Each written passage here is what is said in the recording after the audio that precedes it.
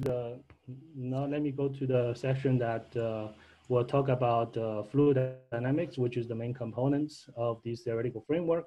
As I just showed you that in the second slide, there's a standard picture about the heavy ion collision, which is multi-stage. So in order to describe all the dynamics in different stages, we need to use different theoretical model in different stage and link them together. So JETSCAPE is actually a very versatile and unified framework which can help us to actually turn that standard picture into actual numerical simulations. So today I'll mostly focus on the lower part of this workflow. So talk about the evolution of the bulk dynamics, and the upper part will be actually discussed on Friday by Goiko and Yasuki about how to actually evolve the color probe like jets, QCD jets through the medium, and also how to interact with the medium. So today, I was mostly interested in talk about the lower workflow, lower line of the workflow from the initial density productions to hydrodynamics and then to particleizations in terms of simulations. So in this simulation of the bulk dynamics, the main tool that we will use is called hydrodynamics. You can view it as a long wavelength effective theory to describe strongly interacting systems. It relies on two basic rules in basic ingredients, which is the conservation of energy and the momentums, and also need to solve together with a given equation state to describe what is the underlying matters in the things you want to simulate. So classically, the validity of hydrodynamics rely on a large separation of scale from microscopic lengths versus the microscopic interactions. So the microscopic lengths of the system can be estimated as the 1 over the gradient of the pressure, over gradients of the velocities. And these microscopic lengths can be considered as the system size, and which needs to be much larger than the mean free path of the system, which is described by the mean free path, which describes the microscopic interaction between particles. So hydrodynamics has been successfully applied to different types of systems. For example, on the left-hand side, for example, you want to describe the dynamics of star formations. If you look at the length scale between the system size and the interaction size, it actually differ by 8 order magnitudes. So in this case, simulation of hydrodynamics works extremely well to describe the microscopic evolutions of the systems. Same thing applied for if you want to model the aerodynamics of the race car in terms of daily life. So the object is on the order of a few meters, and the interaction between air molecules is about 10 to the minus 7. So with this separation scales, hydrodynamics also works extremely well. For heavy ion collisions like quark-gluon plasma, the size of the systems can be estimated as the size of the nucleus, which is about 10 to the 14 meters. And if we estimated the microscopic interactions about 1 over temperature, which is about 10 to the minus 16 in this case. So you see that the separations of the scale is not as large as the two other cases, but however, this is already enough for the hydrodynamics to be applied. And also we need to take account in addition to those other cases that in this case, we'll also expect that the viscosity or the energy moment dissipation will play a bigger role. So that's one of the reasons where we also need to use viscous hydrodynamics to actually describe the dynamics of the quark-gluon plasmas. So in terms of conservation laws, if we translate them into mathematical equations, it's basically written in these two current equations. One is the evolution of the energy momentum conservations, d mu t mu equals 0, and the other is the conservation of the conserved charge. So basically, when you solve these two partial differential equations, you will get the hydrodynamics. Yes. Yeah, excuse me. I have a question. Just, for the last slides, just the hydrodynamic. I just want to make sure in the PP collisions, as your suggestion, can we use hydrodynamics for the mean-free So parts? currently a very hot topic where the hydrodynamics applied to PP collisions. And also this is a kind of so-called classical view of hydrodynamics where you require these large separation scales.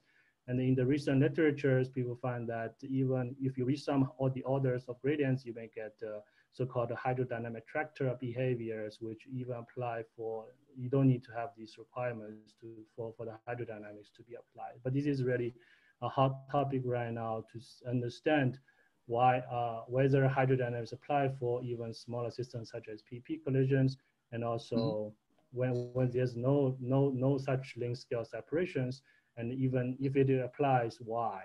And then this is a very hot topic right now in the field, trying to understand from a theoretical point of view why this behavior, why this is the case. Yeah. Okay. But right now we just stick on the classical view of the hydrodynamics. Otherwise, there will be another a whole hour to talk about the recent development on that frontier. Okay. Bye. Thank you.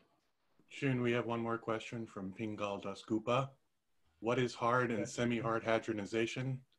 How are hard and semi-hard hadronization and Cooper 5 formalism working together?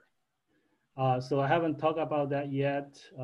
So the hard usually means the momentum is high. So we talk about, when we talk about hydrodynamics, we usually look at bulk particles, which are soft in the sense that their momentum is a few times of the average, the mean momentum of the fluid. So it's about like few GeV up to say 2 or 3 GeV. So we mainly will be interested in those. For the hard particles, you can wait for Fridays how they actually be hadronized in the talk by Greco to do that. So today we're mainly focused on soft particles, who has a lower momentum below 3 GeVs, which we can use Cooper-Frye formula to actually do that. But these will be discussed in the following slides. Before you start going, I just want to say to everybody, in case they're not watching the comments on the Zoom chat, please do not just unmute your microphone and ask a question. Please ask a question first in the Slack space, or even if you cannot do that, maybe in the chat on the Zoom. And then the chairs will stop the speaker and try to get your question answered. We have 140 people. You know, if people just start unmuting and asking questions, it will become mayhem very quickly. So please, again, do not just start asking a question. Ask your question in Zoom, write it down in the chat, and we will definitely get to it. Thank you.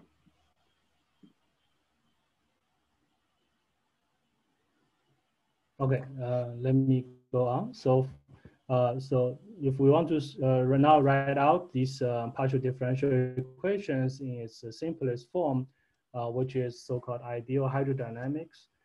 So the equation of motion can be simplified by introducing these two derivative objects. So the capital D, which will be the derivative along the flow velocities. So in the local rest frames, you can interpret this capital D as time derivative.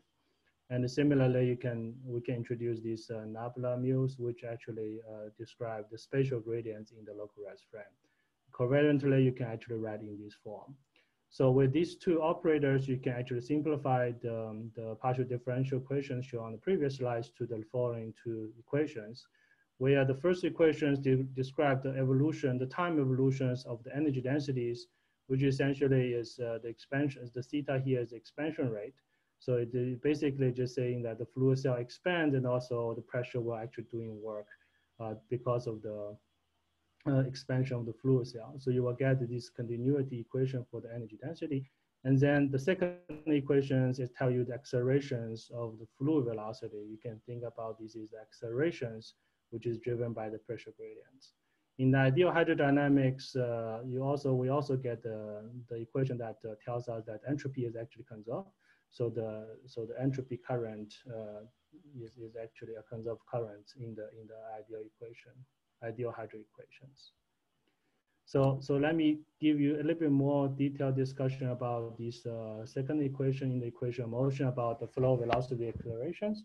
So if we have a heavy ion collisions, now one going into the board, one going out, as indicated as these two dashed circles. So the energy collisions will happen in these overlapping areas, which is indicated as this almond shape in this area. Chun, your voice is fading from time to time. Could you really speak closer to the microphone? I'll get closer to the mic. Yeah. So yeah, maybe I'll switch. Let me see whether. Yeah,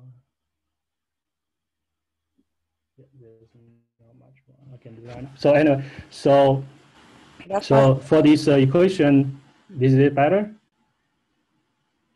Yes. Sorry. Okay. So for the acceleration equations d mu u mu, so you can think about the left hand side of the equation as the accelerations of the fluid cells, and is actually controlled by a thermodynamic force on the right hand side, which is the gradients of pressure divided by a combination E plus P, which can be interpreted as the inertia, moment of inertia. So these equations can be interpreted as basic as Newton's second law. And if you solve these equations, using numerical method, you will get the evolutions of the evolution of the density field on the left-hand side, which is basically driven by these pressure gradients in the space. So what the hydrodynamics do is basically to transform the spatial inhomogeneities in the density field into flow velocities. And then those flow velocity will finally imprint into particles momentum informations through the particularization procedures, which we'll discuss in a little bit later. So using these kind of pictures, we can actually link the momentum and anisotropy measure in the experiments to the spatial inhomogeneity inside the collisions. So these types of dynamics is not only happened in the heavy ion collisions, it actually is a universal features for all strong coupled systems. So if, for example, here on the left-hand side, show you a snapshot of the ultra-cold lithium atoms as it evolves from a very initial, very anisotropic spatial configurations. As you see as time progresses, you will see a faster expansions along the transverse direction where the pressure gradient is larger than the vertical directions. So you will see that the transverse expansion is faster than it actually make the spatial configurations to orient to a different orientations. And you can see on the right-hand side from the hydrodynamic simulation for QGP, you can see a similar patterns from an almond shape of the fireball initially look like this, and then it actually evolved to a different orientations in the later time. So using this, you can see that although these two systems are different, are vastly different, and also the time scale for the evolution is also very different from each other, but the collective phenomena between these two systems are very similar to each other. Sharing this, they are both strongly coupled systems and they described by the fluid dynamic simulations. So now if we want to go one